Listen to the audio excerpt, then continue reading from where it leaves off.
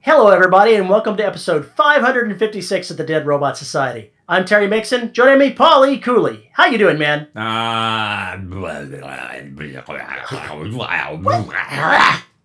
What is this every week? It's nothing but grumbly grouchy. Because this has been a very bad 5 days. That's why. So my Mac Mini from 2014 has been writing corrupted information to whatever drive I put it up to. So it's the USB bus. It's dead. The controllers are dying and everything else. So I have a new Mac Mini on the way. But I have a shit ton of work to do for my iOS client. And the robot thing is going crazy right now. So I'm very busy on code. And half my technology stack is dead. So yeah. You could always use, the Rent-A-Mac thing. No. It won't. Yeah, it would take me longer to actually upload the files to process than it would to download. Or, to wait for a new Mac to come. So, yeah, good luck with that. Rent a Mac. Who the fuck are you? Anyway, Isn't that what it is where you're using the Mac in the cloud kind of thing? Yeah, I don't know. I honestly don't know of any cloud providers out there for Mac. I've never looked into that. There is a service where you can use a virtual Mac. That's what I'm talking about. Ugh. So I honestly have no idea anything about it because I haven't used it. Oh, I can't imagine that would be quick for using Final Cut Pro. Ooh, I don't even... Well, that'd be bad. So anyway, this episode is obviously going to be edited on Linux, so we'll see how this goes. We may be missing some of our usual features because, well, yeah, I can't get to them. So anyway. That's where things are with me. I'm still in tech support hell. We're in what, week 3 of it? Week 4? Week 5? Week 4 or 5, maybe. Yeah. This has been a slow roll. Because Paul just finally realized what the problem is. And yeah, we're correcting it. So anyway. For all of the technical issues I've had throughout the length of doing this podcast, I think you've managed to exceed them in a period of a month. Oh, I'm sure you're right about that. I'm sure you're right about that. But, I've had to reinstall macOS twice. I've had to shuffle drives around, copy everything over. And while I could access those files from my Mac right now, because technically it still boots up, I don't want it touching anything. So that's where things are. Anyway, how are you? I've had a productive week. I've been writing. I've been editing. I think in the last 6 days I've written 12,000 words, so I'm happy with that. Yeah, that's nice. Wish I had. So... It comes and it goes. What can you say? Sometimes you can write, sometimes you can't. I really want to finish this book. I have a long way to go, though. So, anyway, I guess I know what I'll be doing on the flight, if there is one. The longer you write, the bigger the book gets. Oh. Because the ending doesn't get any closer. It just keeps stepping further away. This is very true. This is very true. That's kind of how that works. It happens to me. I'm in the middle of writing a set of battle sequences, and it's taken me chapters longer than I thought to get where I should be in this, and that always happens. I know exactly what I want to do. It just takes longer to make it happen than I think it should when I started. That's because we like to add too many complications. The sad thing here, I think, is I'm already 30,000 words into this novel. And so I'm in the middle of it, and they still haven't gotten away from the general area where they landed. They've still got 1,500 kilometers to go to get to their destination. Terry, this is too long. I don't know if it's going to happen. This is too long of a truck stop book. What the hell? They went into Bubba's truck stop? Hey, they got showers. There's just some long showers. What are they? You know what? Never mind. I'm going to let that go. I think you should just let that one go. Let it go rather than letting anybody's imagination go running off into the wilds with that one. But I'm being serious here when I say that I'm a third of the way into where I expect this novel to go, and I fully believe it will be at least another 10,000 words before I've settled the ruckus. Mm. So the journey really hasn't even started yet. This is I don't know that they're going to get where they're going. So let me get this straight. It took 3 books to get to Terra, and now that you're on Terra, it's going to take them 3 books just to do what they need to do on Terra? I'm starting to think that that's the case. Ah, Terry. And I'm not the only one that's done this. There was a series in the Empire of Man universe written by John Ringo, where 3 big-ass books were what it took to get them from crash landing on one planet back off that planet. So I don't feel too bad about that. I just can't tell if you're procrastinating or not. It seems like the more experience I get with writing, the more time it takes to actually do anything, because I'm no longer rushing through the battle stuff. I'm giving it the time that it needs to breathe. Yeah, same here. The older I get, the more experienced I get, the more time I want to spend with the characters around the crazy that's going on with them. And I'm not going to make the mistake in this book of trying to rush it to the ending. I'm a discovery writer. They've met potential allies. We'll see where it goes from there. I doubt very seriously they're going to fully complete everything they need to do in this book. And that means at least one more. And I can see things that they may have to accomplish to make that happen. And if so, so be it. Let it be. Let it be. Let it be. Well, good on you. Keep us surprised of a travel guide to the characters. If I do this, though, I may have to, next book, bring in some people off the planet to do some space stuff. That'd be a good diversion. All of the point of view characters in this novel are on the planet. So while I envision some things happening off the planet, I can't quite see how to make that work if I don't have a point of view character or 2 out. Gotcha. Okay. Fair enough. All right. With that said, we've got a guest today. We have a guest today. We do. Who is this? Because guest? I want to talk about, writing multiple series. And I immediately thought of somebody I know that does that very well. So today, everybody, I'd like to go ahead and welcome Glynn Stewart on. The hell are we babbling about? The hell are we babbling about? Why did you interrupt this man's day to bring him on this show? I need a reason for that? Wait a minute. That's way too organized for me. I understand this is normally the way things go, but I thought maybe we try and make the exception here. I actually did have something in mind to talk about. And Glynn, it's because Glynn does something different than just about everybody else I see, in that he does a series set in a universe for a certain amount of books, whatever that may be, and then starts a new series. And then starts a new series. And then starts a new series, perhaps in the same universe, perhaps not. And that's different than just about everybody else. And I think that's a good place to start talking. I don't write. I mean, the one distinction between what I do and what you're describing is I don't write 6 books in a universe and then start another universe. So I write 1 book in a universe, and then a book in another universe, and then a book in another universe, and then I'll go back to the first one. Well, I'm like looking at what you've done with the Mage series. You've got a certain number of books that are going to be in the mainline series, and then they're going to stop. You've started another series with different characters that are going to proceed for a certain range and stop. You've got a start and an end point for a character arc in those novels. And unlike, say, somebody like David Weber, who has 30 some odd books or whatever in his one series, you actually bring things to a halt and start something new. Though I will admit that I am guilty in what the first 5 books that are the current, the original Starships Mage series were a trilogy. You like trilogies. Though I'll note that actually everything that has been written to date in Starships Mage is inside the outline of the original trilogy. So the original trilogy is stretched out a little bit beyond 3 books. 150,000 words, give or take, worth at this point for the Starships Mage.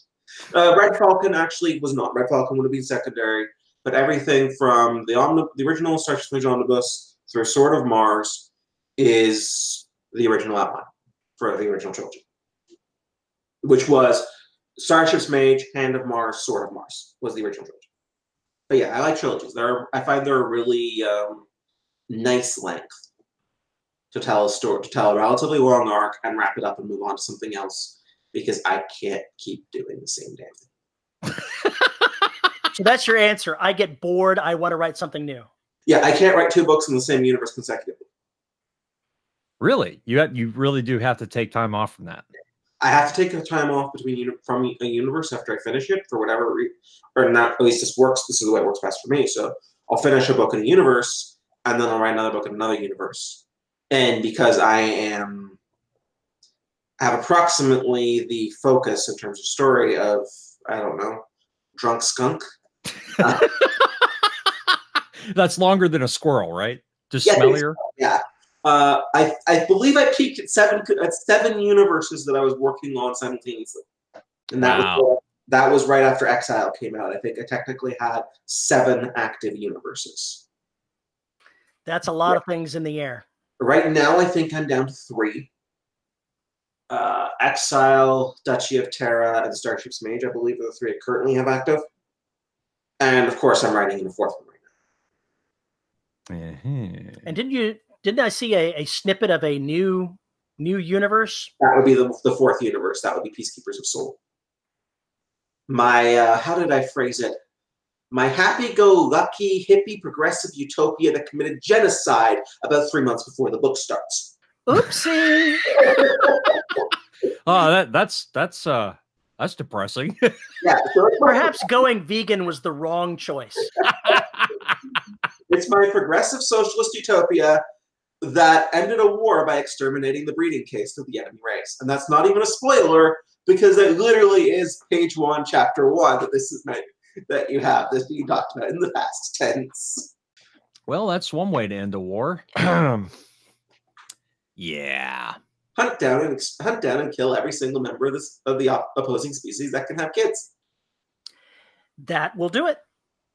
Well, maybe it'll do it, because we've also seen things like Ender's Game where you didn't quite finish that extermination. Or the equivalent of the Krogan in Mass Effect, though technically it's the Rachni in Mass Effect that I would be is closer to, where they took out they badly damaged their ability to reproduce, but over time they started finding ways around that.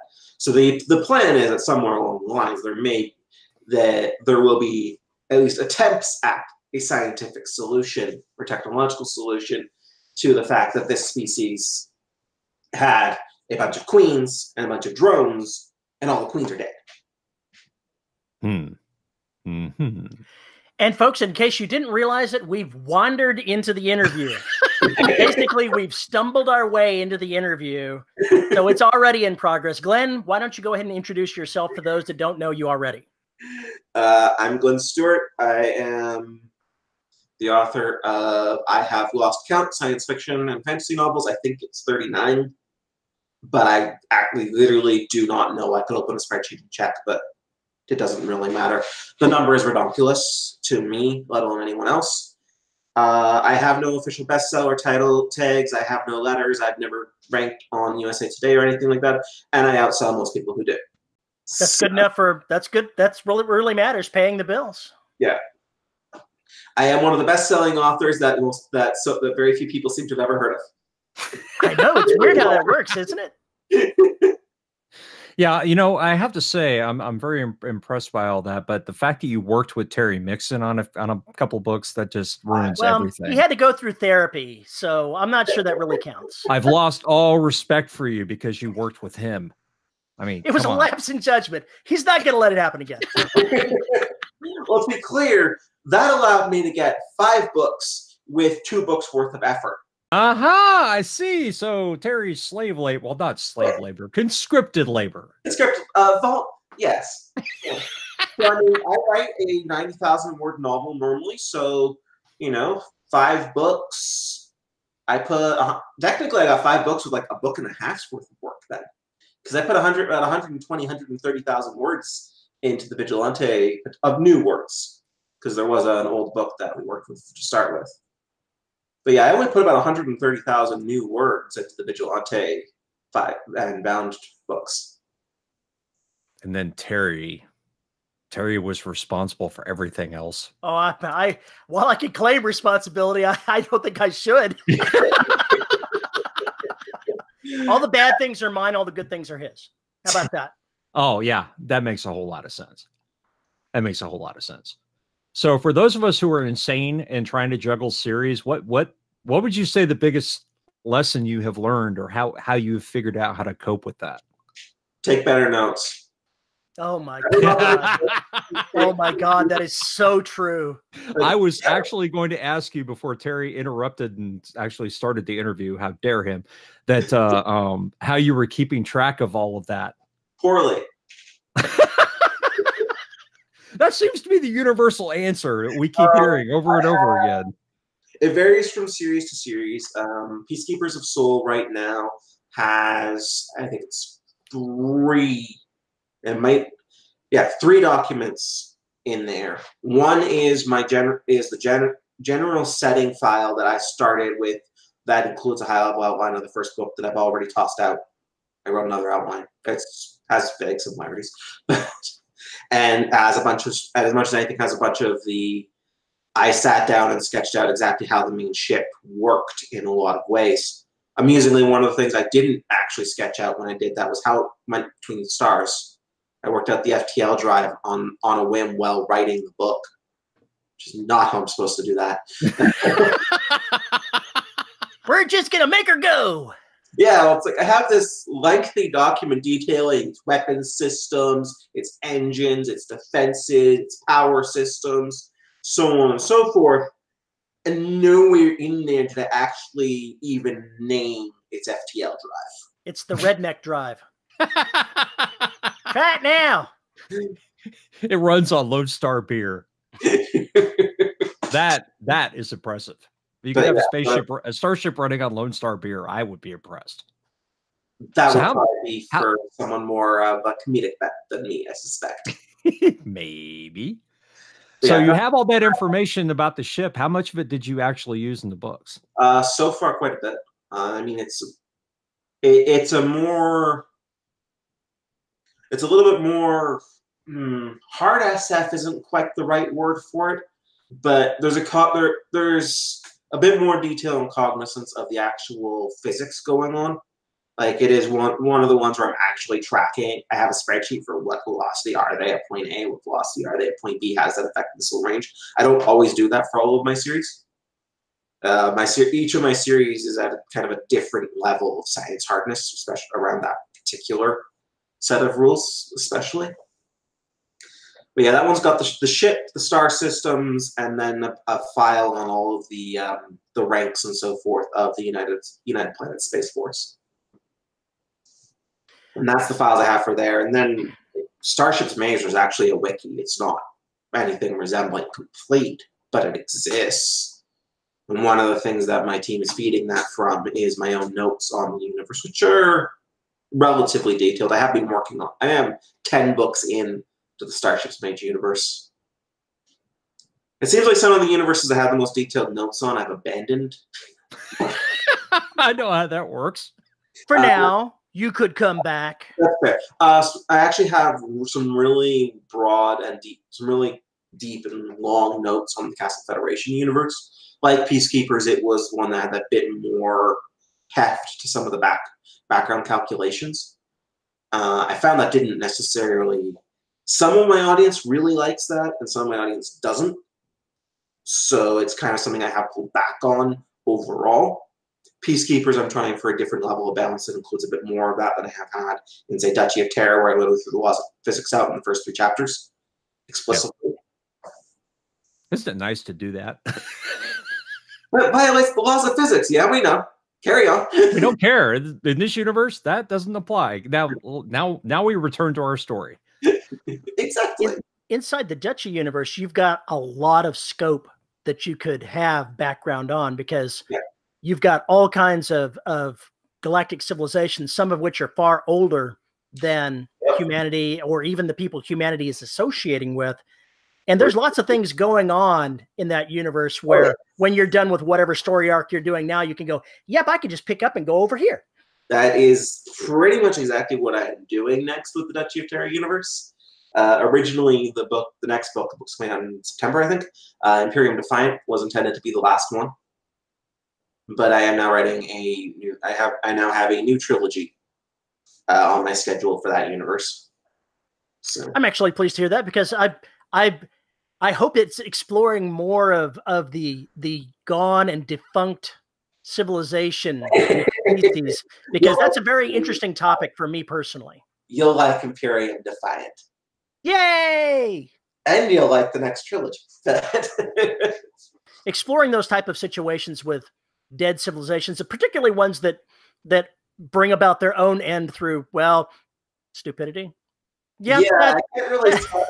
It's hard to say what happened to the precursors in Duchy of Terra without it being a huge, blatant spoiler for half the series at this point. So, yep. So I'm avoiding the details, but finding out the details behind that's going to be interesting. Mm-hmm. Is that I don't know how the hell you're going to pull this off interesting, or you're just looking forward to how he figures out how to do it? I'm looking forward to it. I have my suspicions about some parts of it. That is a David Weber quote.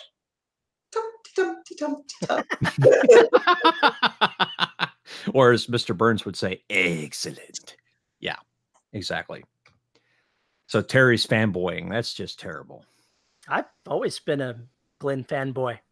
Ever since I chanced across his first novellas with Starship's Mage, I thought it was amazing, and I've devoured just about everything he's put out. For some reason, I haven't gone beyond the first Castle Federation book. I've really got to go back and read it. I didn't stop reading it because I didn't like it. I think I got sidetracked.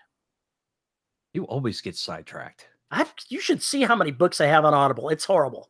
I know how many books you have on Audible, and I know it's horrible. I think you could walk 24 hours a day, 365, and still not end your list. I think this is true, and at the rate I keep adding books to it, I'm in no danger of that happening. I believe Terry is clearly counterbalancing me. How was that? I have no books on Audible. I have literally the only time I have listened to an audiobook is Tantor used to send me CDs of the books I did with them. And we listened to most of the original Starship's Mage in the car driving to Boston, I think it was. Is listening to your own work kind of odd? It always is for me, because then I want to get critical. Yeah, the trip to Boston was when I realized that Kelly Lamont's hair in Starship's Mage doesn't stay the same color. Which then, from the accident in the original novellas, became a defining character trait of the woman going forward every time she showed up. And yet it wasn't there in the first book. Yeah. Whoops. But in the first book, it was a mistake because she went from blonde to brunette to redhead. As consistency errors goes, that's pretty minor. I don't think anyone even noticed it except me when I was listening to it. So. I have renamed planets. I've renamed starships. I've dropped important plot points that I think are important, and nobody has ever noticed. I've killed characters twice. People noticed that one. I still think my favorite, absolute favorite in terms of typos and errors is the one that made it all the way into the hardcover of one of David Weber's books. The bridge was at the center of ass of the ship. Spell check didn't catch that one. Neither did, 5 rounds of proofreading copy edits. Yeah. Makes it past, I think I'm at about that 5 rounds of proofreading and copy edits at this point, and stuff still makes it through. So if you're anything like me at this point, I used to be paranoid about any mistake whatsoever. Now I'm like, yep, that got through. Okay, we'll fix it later. La la la la la la la. I don't mind some, but it's one of the big things that people tend to level against. It's like my experience is a lot of people, when they see that it's not from one of the big 5, even I wouldn't even say it's independently published, but it's not from one of the big publishers they recognize, they're going and looking for typos and errors, expecting it to be an inferior product, and so you end up getting reviews bitching about it. I don't anymore, and that makes me very, very happy. I'm not sure what I get for reviews. I look at the overall star number. I don't actually read any of the individual reviews. I let my wife. But I still read my reviews. Like, I just read all the reviews that came out today for Refuge. But I mean, when I'm 15 reviews deep and they're all 5 stars, that's generally safe to read. Yeah, I look at the numbers when a new release comes out and I go, thank goodness, not a whole bunch of 1 stars. I think I'm going to live. Live until the next book. Every book is a new one where you launch it and you go, it's like Mork with the egg. Fly, be free. You hope that it doesn't do that. Yeah. A little bit like blathering would be good, yeah. Yeah, I mean, I did launch a book today. Oh, no. Something just hopped by your window. I'm not sure what it was. It could have been a bunny. I am unsure. I'm going to guess bunny. There's a couple bunnies that hang around out here. They're not usually on the deck. They're not usually on the deck behind me, but I don't know. Not like I'm watching. I have this tiny little thing of me. Well, don't worry. It could be worse. At any moment, there's going to be a cat perched on Terry's shoulder on top of his head. That's just the way it happens. Minimum 1, you know. What's Terry's maximum cat capacity on shoulders? I'm going to go with 4, maybe 5. In the office? Sure. Yeah, in the office. In the office. I office. want to say maximum cats in his house. Maximum cats would fit on his shoulders. Ooh, yeah. I'm going to go with 2 because as soon as there's 2, they're going to start swatting at each other and my head will be in the middle. So that will not last long. Terry has a very dysfunctional family. What can I tell you? The pounce is never at itself. 2 humans and 23 cats. That's dysfunctional by any standard, I guess. Yeah, I can agree with that. Not that I actually have 23 cats. It just feels that way sometimes. Glynn, I'm curious. Do you have any standalone novels? I have. Well, I had until today. I had a standalone space. Exile was originally written as a standalone. It now has a sequel. Sorry. I have 2 standalone fantasy novels. One was written as a standalone. One was intended to be the start of a series, but never sold well enough to justify it. Gotcha. So you had planned that around there, but you put it out, and since there was not much interest, you decided to not start the series, so to speak. Yeah. So the first book was written to stand well enough on its own, but was intended to lead into a series.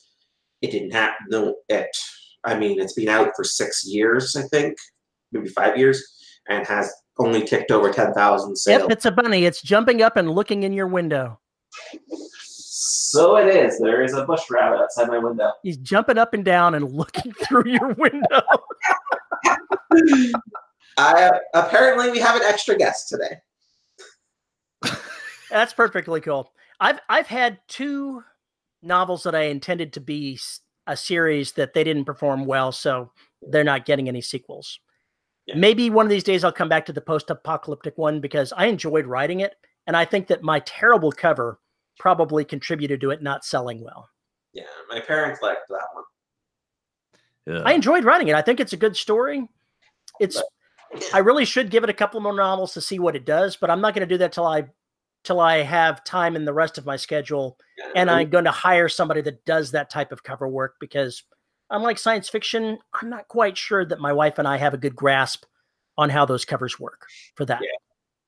Well, I mean, my general opinion at this point is I wouldn't, funny as this sounds, since I target books and trilogies, I wouldn't actually start a series without planning to at least write 3 books at this point. I would I'll space them out over a period of time, like a year is the minimum. I think I can release 3 books in a single series across this point. But I wouldn't want to start a series without planning at least 3 and probably 2 books at least to see what happens.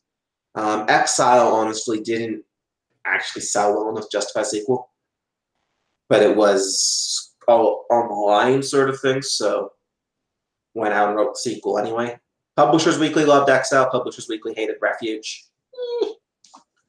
Which probably means that Refuge is going to sell a lot better. Probably. I mean, Exile was intentionally written. Exile was written to be a somewhat more literary SF book than I traditionally write. It was written to have somewhat heavier in terms of themes and so forth than I have been writing before. Refuge continues that, but has an even higher quotient of explosions than Exile. So more explosions, good.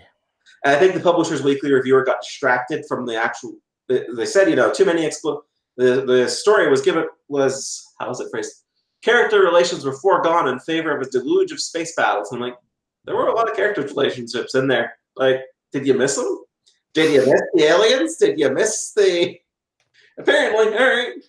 Apparently, you got distracted by the boom boom. I've discovered over the years that reviewers and my opinions don't usually match. Yeah. If reviewers hate something and the audience likes it, I know that I'm going to love it. And it's almost always true. Yeah. And I mean, nothing against Publishers Weekly. They got Exile to a degree, and they grokked it in a way that a lot of people didn't. So I can't really complain too badly that they got distracted by the explosions in Refuge. And I mean, at least I got a Publishers Weekly review both times. It's more than a lot of people can say these days. No, that's true.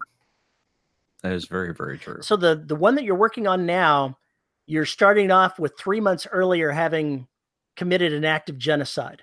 That's quite an audacious beginning to a novel. It literally starts with the main character's PTSD nightmare over giving that order. Yep, I see it. And it's interesting because he's at the end of his therapy at that point. So he could step back a bit from the dream and he can literally go, no, my intelligence officer wasn't telling me this is the last one when we actually pulled the trigger, because when we pulled the trigger, we didn't know. We didn't find out until 3 weeks later that we were the ones that actually killed the last queen. Yeah, I could see how that might mess somebody up. Starting a character off with that type of trauma is going to lead to interesting places, I would imagine. Well, I mean, literally the book starts with Colonel Henry Wong in therapy. It's his last day of therapy before he's returned to active duty, but it starts with him still technically on medical leave as a psychological casualty. Oh, it can only get better from there. Exactly. 45,000 words in, and I think he's only killed about 800 people so far. That's the drop in the bucket. Barely worth a footnote. I get the feeling he has higher body counts in his books than I do. Imperium Defiant, the body count in active uniformed military personnel or equivalent thereof is probably somewhere in the 8 figures. That's a lot of people. And that's just straight up people in uniform serving on Navy warships. I don't know, Terry. Suddenly, I'm not real enthusiastic about the idea of enlisting in his armed forces. What do you think? That's okay. I don't think you should have lived in the Terran Empire in my past history either, because I exterminated trillions. So yeah, there's that. I mean, you just don't sign up for the battles that are going to involve 1,500 capital ships on the side. The casualty rates for those tend to be impressive. A lot of your stories come with really different themes in them. Do you come up with your ideas for a new series? Is it just it comes to you out of other things, or do you try to like brainstorm where to go with a new series? They won't stop. They won't go away. The bunny behind me in the window is pretty exemplary of how my plots come into play. I have a field of bunnies, and they keep fucking and making more bunnies. All right, there's your bumper for the beginning of the show. Oh my God! No kidding. So I am working on a new series right now.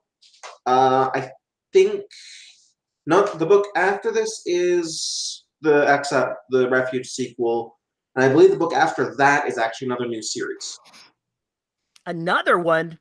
Yeah. I don't even know if I could count how many series you have at this point, much less books. At that point, I will be with it. Because Crusade will end the Exile trilogy, and I'll be done with that universe, at least for the moment. And then Conviction starts a new universe and a new series. So at that point, I will have Starships Mage, Duchy of Terra, Peacekeepers of Soul, and Shattered Stars. I wasn't just referring to active series. Oh, I know. I'm saying I think I've lost track of how many series there's been from beginning to end. Yeah, probably. What's the difference between a series and a trilogy? To me, I would say a series would be... Well, a series is something that's intended to be more than 3 books. Okay. So what happens? What do you call it when a trilogy just won't stop? That becomes a series. Yes.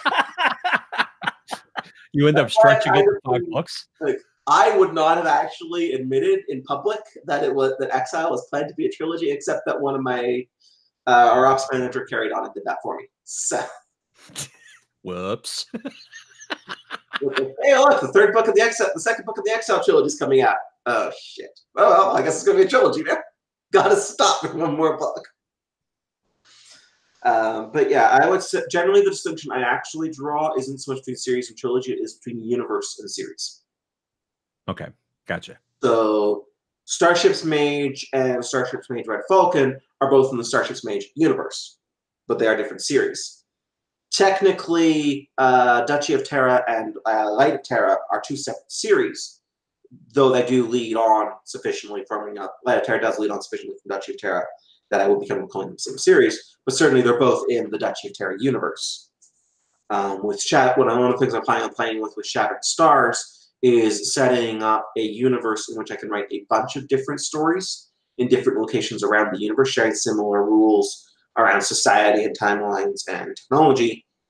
But so that would be the Shattered Stars universe, and then Conviction is book one of the Conviction trilogy, because they're all stuck on one poor battered carrier that's on its fourth owner and is on the back end of nowhere. And I'm sure nothing will happen. It'll be just nothing fine. bad. Nothing bad will happen. It was a wonderfully competent second-rate ship for a second-rate power when she was built 150 years ago. Now she's the the only ship of a fourth-rate mercenary company bumming around the back end of nowhere. Yeah, I'm thinking I don't want to serve on that one either. Bucket of bolts. Yeah, I believe the cover brief for that one was, I want the carrier to be very clearly kind of falling apart, and the starfighter to be very shiny, and the one starfighter you can see on the deck to be very shiny and chrome. You've got the shiny chrome starfighter, and it's all set to go, but it won't go, and you've got a mechanic up there with a big wrench going, whong, whong, whong, darn rail stuck again. Yeah, basically the concept of the cover art and a good chunk of the story revolves around that starfighter doesn't belong on that carrier. How did it get there? Yeah. No kidding.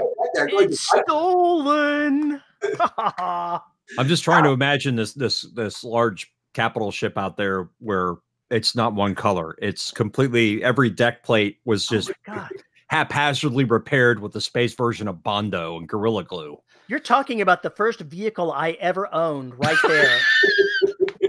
When I was in high school. Perry, did you own a Gremlin? It was a pickup truck, but the way it was a pickup truck was very unique.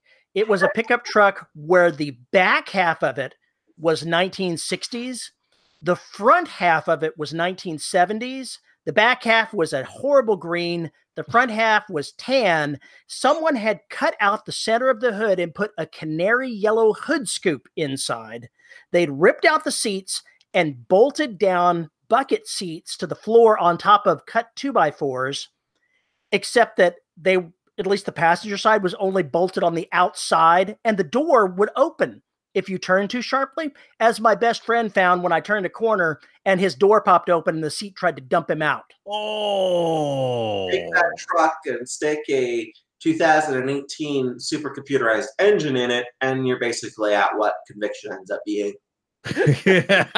A souped up pile of junk. I mean, the thing about Conviction is the carrier's a pile of junk. For assorted reasons, the starfighters they're flying aren't. The starfighter is actually the one powering the ship. Oh my God, they're having to get out and push. Oh, that would be so goddamn funny. I just wrote a sequence where a group of starfighters hooked up tow cables to a crippled starship and hauled it. Yep. I mean, the starship in question was crippled because the starfighters in question just nuked it. Oh, like pirates do, right? The fusion plant is down. What are we going to do? Run a cable from the starfighter and we'll see if we can jump it. Right now. We've got some banana pills to fuel the nuclear reactor. Yeah, it all sounds like it's going to work out just all fine. Kind of shticks you can do that fit along in that particular theme. I plan on having a bit of fun with it because I mean, a lot of my stories are written far more on. For whatever reason, I kind of had a few of my universes get away with me quite badly, and I've been writing fleet battles and just fleet battles for a while. So I want to get back to some small scale single ship, one carrier and a dozen hot rod fighters in the middle of nowhere. One battle cruiser running around trying to keep the peace on 100 systems. Yeah, that sounds like a much better setting for getting to know interesting characters and having fun with part of it. Yeah. David Wibber did something similar to that with one of his side series in the Honor Harrington universe, where he sent just one little ship out there to do business in an area. And then lost track of what he was doing and ended up writing fleet battles in that series. I got a little upset with that one. Shadow of Saganami was a fantastic return to form. And then the rest of the series went back to the same stuff he'd been writing everywhere else.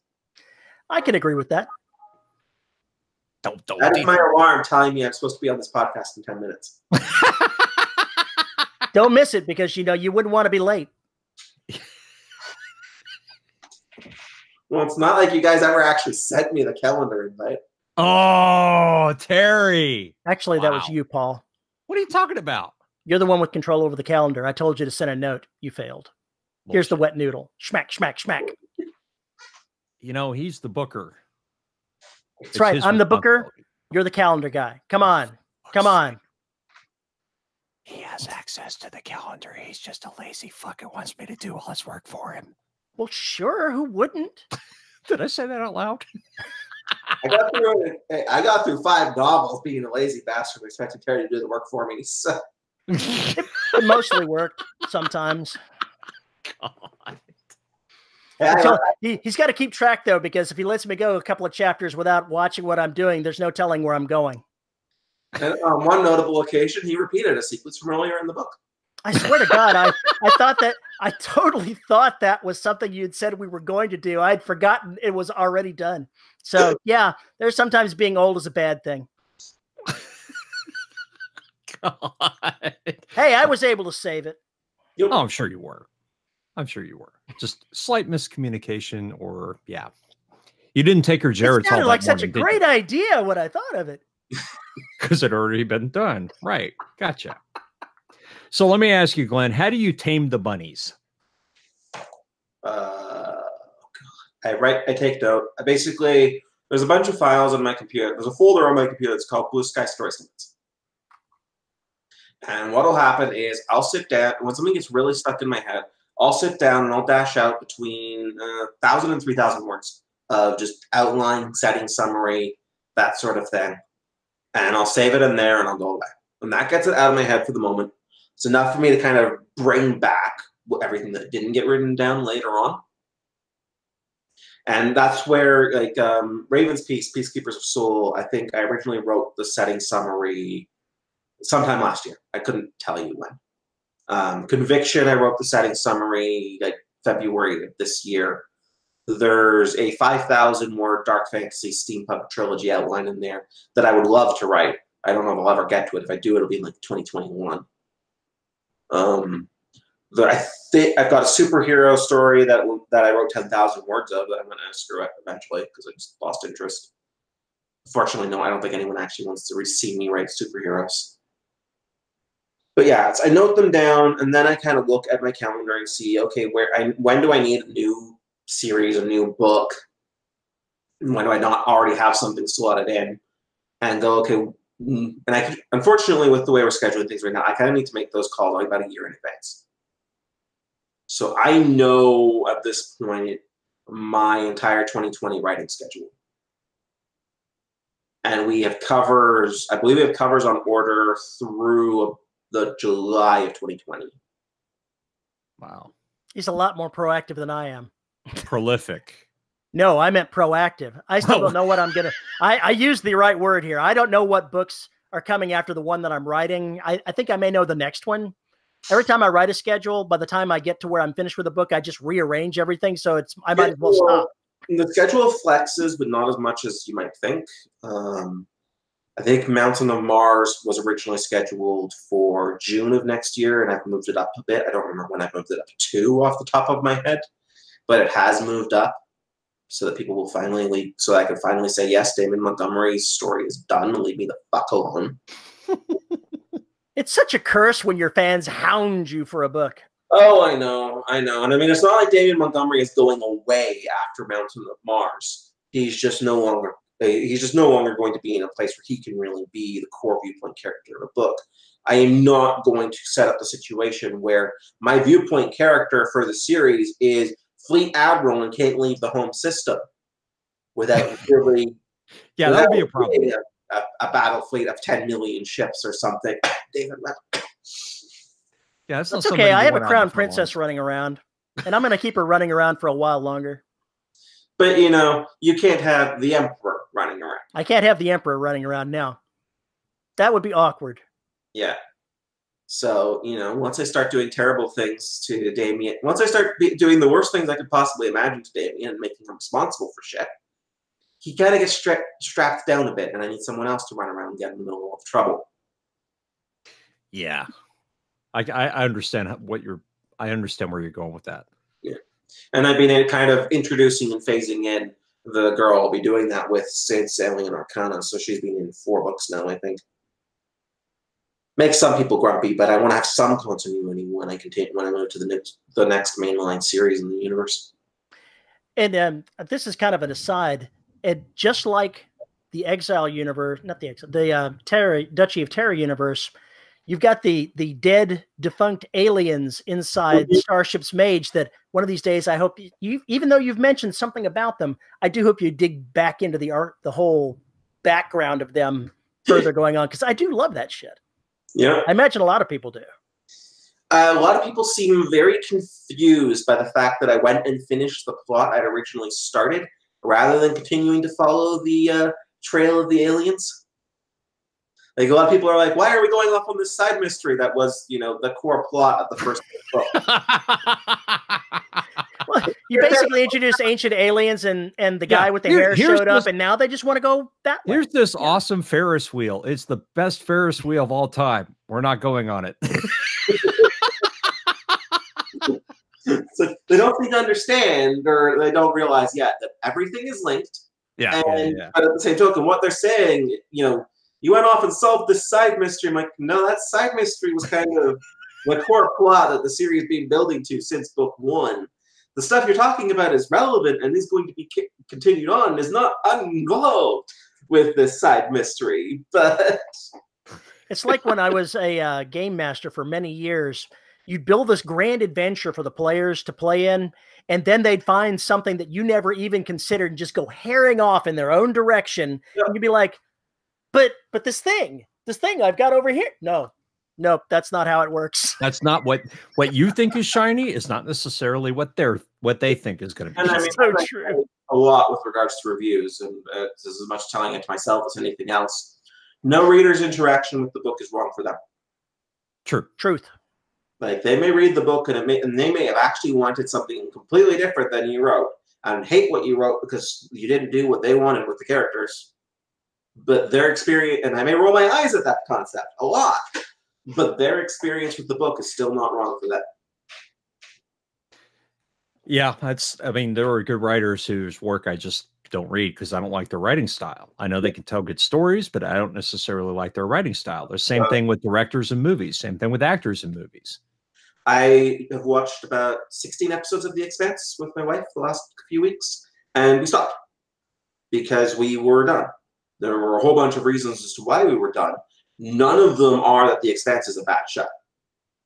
It's just that we lost interest. We weren't willing to continue with certain aspects of the show that we found less than enjoyable. So we stopped watching it. It just got a 5th season. I'm pretty sure it's a good show. Weirdly, we were talking about The Expanse in the pre-show right before you came on, and I stopped somewhere probably half the distance you went in for reasons of my own. Not because I disliked it, just I lost interest. Yeah. I know I stopped the books because of the body horror aspect. The body what? The body aspect. I'm sorry, it glitched. I did not understand what you said. So the body horror aspect. Body horror. Okay, got it. The proto-molecule was basically eating people. And it was just like, I did not like that. It really kind of grossed me out, so I stopped reading the book. I made it past that point on the TV show and ran into other aspects that I found even less enjoyable. So off we go, and we'll find something else to watch. And weirdly, that was what Paul was talking about, was the horror aspects, and I was going, "What horror aspects?" I stopped before that happened. Yeah, one of my friends actually found the loved the Expanse until the proto-molecule showed up, and as soon as the blue shiny space magic became a factor in the TV series, he lost all interest and got actually kind of angry about it. Like, but they had this great realistic sci-fi thing, and then they did what with it? Well, they still have it. It's that way for the humans. It's just the universe has gotten bigger than what they understood. That's all it is. Yep. So yeah, I read through book 3 and stopped. Yeah, that's 2 more books and a lot more, and about 3 more TV seasons that I get engaged with. Yeah, it's interesting. I'm interested to see where they're going to go with it, but it's almost like the first 3 books were just a prequel to where the series is actually going. I don't know. I could be wrong. I could be wrong. That's always risky. What was the series that I recommended to you that I have now totally forgotten? That you read the books and it wasn't anything like what the story was? It was with the sleeves, the people that can move their bodies. Oh, Altered Carbon. Altered Carbon. Mm-hmm. Yeah, I was going to suggest that might be one that you might like, because it had some elements that were similar to what was going on in The Expanse, but the story for the first season just went through and was amazing the entire way through. Frankly, I think we did just as good a job in Vigilante of the, in Soul space adventure stuff, and we didn't have space magic. Says the guy who's got a series called Starship's Mage. All right, there's a problem here. There's a problem here. I like my space magic and my see, there's the problem. You just made that statement, and then it's like, wait a minute. What did you just say? I have multiple series without space magic, and at least one with. So what you're telling me is The Expanse suddenly shattered expectations because they hadn't set that up at the very beginning. I think for a lot of people, that's my impression, is because the tone of the series and the book too is this very hard, near future is not the wrong word, but not the right word, but this very hard, relatively low-tech sci-fi inside the solar system. And I think for a lot of people, the proto-molecule stuff and it's breaking the laws of physics and so on and so forth very much felt like it came out of nowhere. And I mean, coming out of nowhere is a thing with science fiction right now, where the twist has to be unpredictable and unforeseen, and I hate that with a burning passion. I mean, a lot of people thought that the twist at the end of Bound by Honor kind of came out of nowhere. The second last book Terry and I wrote together. And if you look for it, that blood relationship that triggers that is sprinkled throughout from book 1. Yeah, I dropped hints. I dropped a lot of hints and had to build up a lot of stuff for the first book of the Derelict Saga, and I wasn't going to play with it for 2 more books. Yeah. But it had to be there because I needed people to know that was there. And then we start playing with it. So there's a big twist in Sword of Mars. And a lot of people, like I foreshadowed that quite early on in the series because I always knew it was coming. And a lot of people felt that it was too obvious, and I actually got reamed in reviews and actually in some personal messages I got from people as well, that the book just wasn't clever enough because it was too predictable. The book, just because you saw the twist coming, like, you're supposed to see the twist coming. There's supposed to be a chance there for you to see the twist coming. Otherwise, I'm not playing fair with you.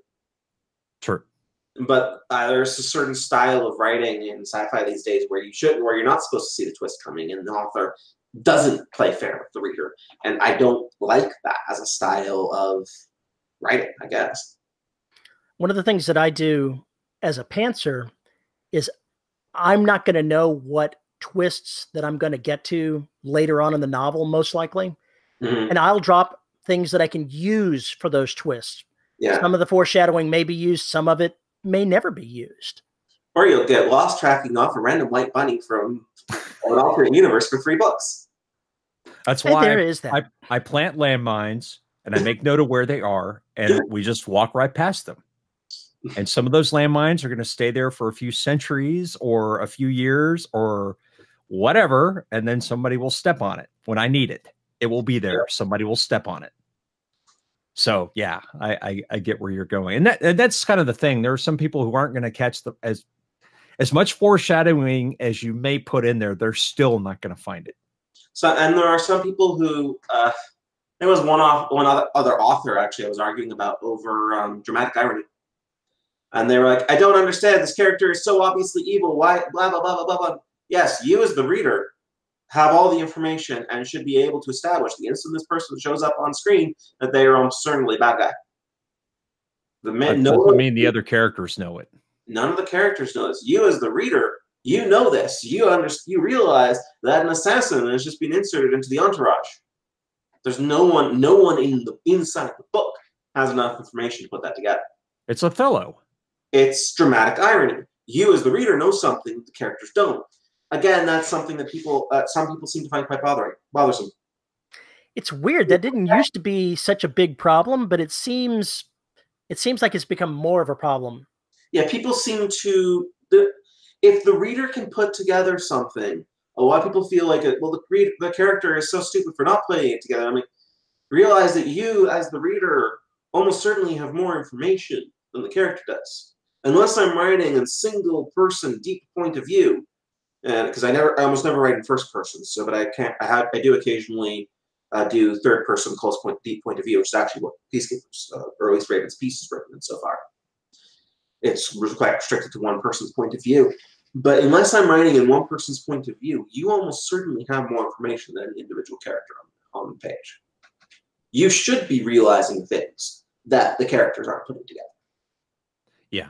And sometimes you absolutely have to do that because there's no way for the characters to know. You need them to know, but you don't need the characters to know. But you as the reader, and you as the reader are more separate from the situation, and therefore you can work through some of the intellectual conclusions that the people in the book might not necessarily, because they're not prepared to realize that someone might do something that fucking horrible, to use the Sword of Mars example. Where, to a certain extent, the characters have enough information about halfway through the book to work out what's going on, or at least to have a pretty good idea, but it does not occur to them because it is so far outside the pale of what these relatively moral, ethical people would even consider. Given that one of the relatively moral, ethical people is a former assassin, what could go wrong? That's always the watchword around here. Apparently more terrible than you think they are. I've never written the particular story where something you said there it keeps coming back to me. I want to write a story one day where the protagonist is a bad guy, where he is the evil in the story, and something much, much worse comes along, and he finds himself having to fight for the survival of humanity, knowing that he's the bad guy. Now, the irony of having to do that. Yeah. Evil versus evil. What's worse, the person who wants to conquer everybody or the person who wants to kill everybody? Exactly so. The one that wants to be in charge has to fight something that's going to exterminate humanity, and everybody on every side hates him, but there you are. And one of these days I may actually write that story because it's a theme that appeals to me. Mm-hmm. And I have to bring all the scumbags, all the rebels, all those people together if we're going to have a shot at this. Call up the secret police. I have a new mission for them. Their job is to find all these kids that have played the last Starfighter video game. Are you sure it's not like Jay and Silent Bob, where they just find everybody that slammed their movie and go to their house and curb stomp them? How would that do any good against the alien menace that's coming? What purpose would that serve? It would be fun to watch. Okay. This is why we don't let Terry out of the home very often. Mm-hmm. Feel about it? Glynn's like, oh, that explains it. I've seen Terry in public. He doesn't do too badly. I'm socialized mostly. Better socialized than me some days, I think. I mean, that's a pretty low bar to clear. Especially right now when I haven't left my house in 8 weeks. Just be glad you know, when you get to the day to where you start going out of your house, you know, I think I'll go pick up something. You discover that you're in a bathrobe with slippers and your hair is, well, you don't have any hair, but if you had hair, it would be sticking out to here. I usually have hair. I shaved off everything because I got so frustrated trying to keep things in order while I could barely stand. Yeah, I saw the picture of you where you had done that, and I was like, he's from France. From France. Maybe that joke is a little old. The whole aliens with the egghead. We're from France. Conehead. Coneheads. Coneheads. Right? Are you trying to say he's a conehead? I thought that immediately when I saw his picture that he was a conehead. Terry, you're just not a very nice man. I know, right? Just not a very nice man. You have all these horrible thoughts about people. What is wrong with you? Like, I'm pretty sure I've seen that movie, but I think I was like 8. I don't remember very well. I actually saw the movie, but I got it from the Saturday Night Live skits first. Yeah, same here. I'm of that age. I only watched that on cable. I watched Coneheads on cable. Or on satellite, I think. I watched it on satellite in the United Kingdom, so I would have been about 12. Oh boy. It doesn't really make me feel all that much younger. So yeah, you can shut up now. On here with Carrot's original color. I think yeah. Right. You're the voice of youth on this show, Paul. That should terrify the crap out of everybody. Wow. Who's the voice? Gee, I'm junior among Methuselah. Oh, thanks. That's why you keep calling me Grandpa Simpson. I'm pretty sure. Poor Matt, look. Well, Terry, I think we should probably wrap this up, man. I think we probably should. You've got a new release, though, that just came out. You should go ahead and pimp it up. We just launched Refuge, which is the second book, which is the sequel to Exile, which my team has been calling the second book of the Exile trilogy, because I forgot to tell them not to. Oops. The quick blurt was, I'm trying to remember what the one sentence liner I had on Twitter for was, all right.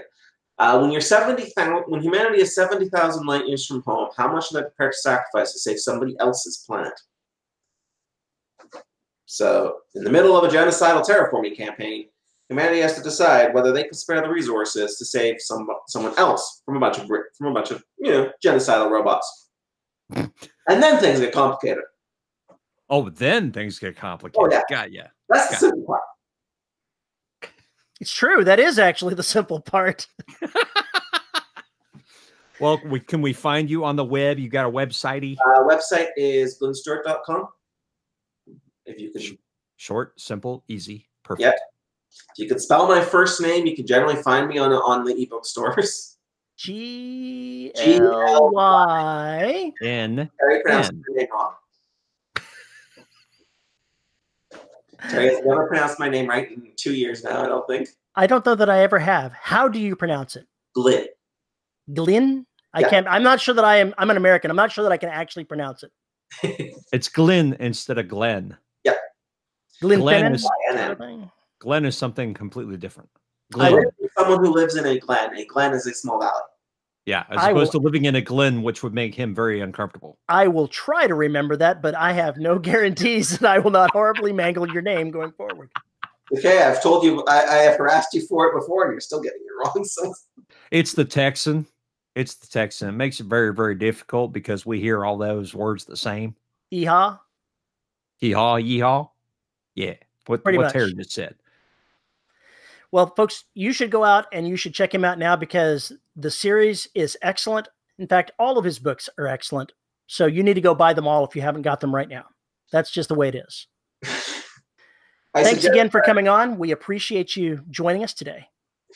It's a pleasure. It doesn't quite get me out of the house, but it distracts me for a bit from the fact that I can't leave. You had the human today. Well, hopefully you can arrange escape later, maybe get a team to come in from the outside to spring you. I could leave whenever I can walk. Oh, yeah, that's true. So long as I can walk, I can leave. I can't walk right now. Well, folks, if you would like to send us a note and talk about series or Glenn or any Glynn, there we go. I will try. Send us a note at show@deadrobotsociety.com. You can find us on Twitter. By us, I mean Paul at Paul_E_Cooley. You can find us on Facebook at the Listeners of the Dead Robot Society Facebook group. We have to thank the good folks at podhoster.com for hosting the audio.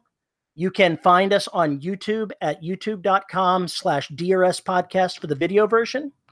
And of course, if you would like to support the show as a patron, you can find us on patreon.com/DRS podcast, where for as little as $1 a month, you can get exclusive content like live shows and listening into all the pre-show madness that we do. And if you're a $10 supporter, you get your name read on the air like Paul is about to do.